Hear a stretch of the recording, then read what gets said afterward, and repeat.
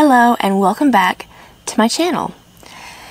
So last week, about a week and a half ago actually, we made some spiritually cleansing waters. It's based on the Florida water and the cinnamon water recipes, and I have for years been making my own version of Florida water. And that's what this is. And this one was cinnamon. It was cinnamon, cloves, allspice berries, ground cinnamon, ground ginger, orange peel, some roses. This one I didn't put any ground herbs in, but you'll notice how dark it is. And when I saw it, I was startled. I was like, because I did put several things of cinnamon in it, and initially I thought that's what had turned it this color. But upon further inspection, I noticed that the roses that I used in here, which I've never used before, because, you know, I just recently, within the last year, acquired this particular rose bush. And it's a very deep red. You know, I know there's no dyes in it because I grow these myself. And they're very natural. I don't use any kind of chemical pesticides or anything like that. The only thing that I have put on it is neem oil and water mixture to keep the aphids off of it. But when I looked, I noticed that some of the roses were almost white. I think you can see right there. So essentially, we made the water, and then I took it to my moon altar to charge under the sun and the moon. Normally, I concentrate on the moon. I'm all about moon energy. I love the lunar energy. But this time I wanted some sun energy in it as well, because, you know, it's summertime, and the sun's very, very powerful here in Texas in the summer. In addition to getting intense solar energy, we got our lunar energy. Then we had a couple of electric storms one night, and the next night we had them again, where you could see the whole sky was just dancing with lightning. You couldn't hear it. We had 2 rainstorms, one with really high winds, and our waters soaked up all this power, all this energy. So this is some very intense water. I tested it out to see how it cleaned, if it, you know, left any kind of residue or stain because of how dark it is. It is dark, but it doesn't leave any kind of stain, and it actually cleans very well, and it smells so good. It's awesome. I think so. I took the idea of cleansing with the Florida water a long time ago. You know, I heard about it somewhere, and I thought to myself, this is a great idea. And they used to sell it at the CVS that I used to go to in Dallas. And that's when I started buying it and started making it myself, because anything that you put your energy into is going to be another layer of power and fortitude into your spell. What we need to do now is transfer our water to another container so that we can sift out all the herbs. You're going to need a big enough receptacle to hold your fluid. You're going to need either cheesecloth or a coffee filter, which is what I'm using, secured. And you're going to need a funnel, some paper towels or wipies.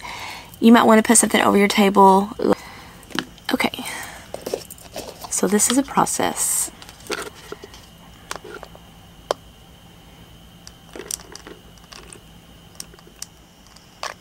Bit.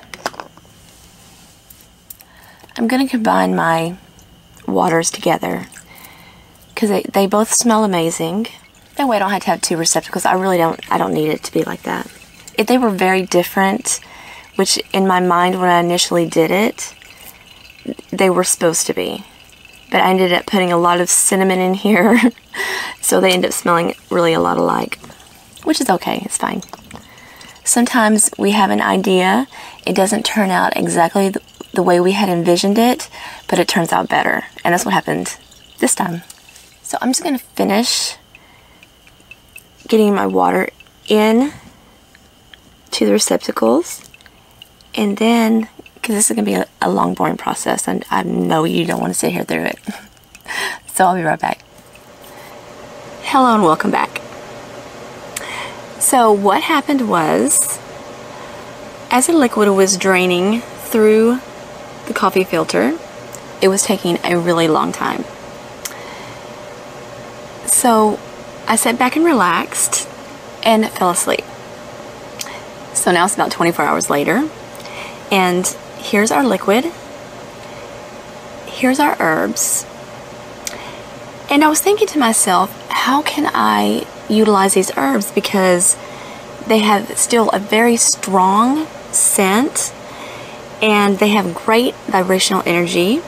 And so I thought maybe I can make some infused oil, and I thought about doing that. But then I thought, why don't I make some incense with it? I've never made incense before. It's pretty inexpensive to purchase, but I think it would be fun and interesting to see if this works. I couldn't find anything on the internet about my specific question, which is, can I use herbs in my incense cones if it has been soaked in alcohol? Being soaked in alcohol, it seems would make it far more combustible. So I came up with a recipe that was less combustible but still able to combust on its own. So this is really an experiment, so you're really going to just be experimenting with me. I think it's going to be a great experiment, one that we can learn from, and possibly, you know, find something great if it's not been done before, which, you know, if I've thought of it, it's probably been done before. I just couldn't find it. So what I'm going to do right this second is I want to pour my liquid, my Ritual Cleanse, into its own bottle. And I even put a little label on here.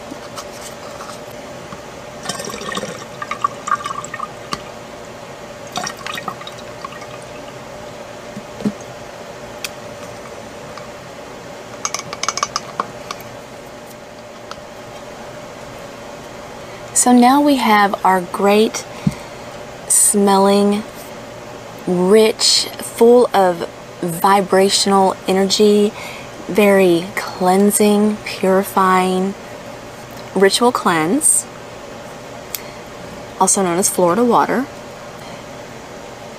And you can use this to clean off your altar, to clean all of your tools.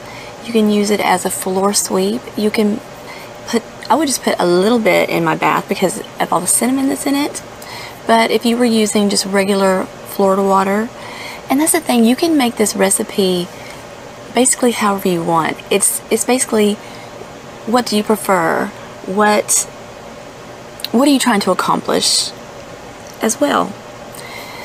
You know, if you are looking for a lot of peace and tranquility, then I would use more lavender. If you're looking for more love, empathy, understanding, I would use some pink roses.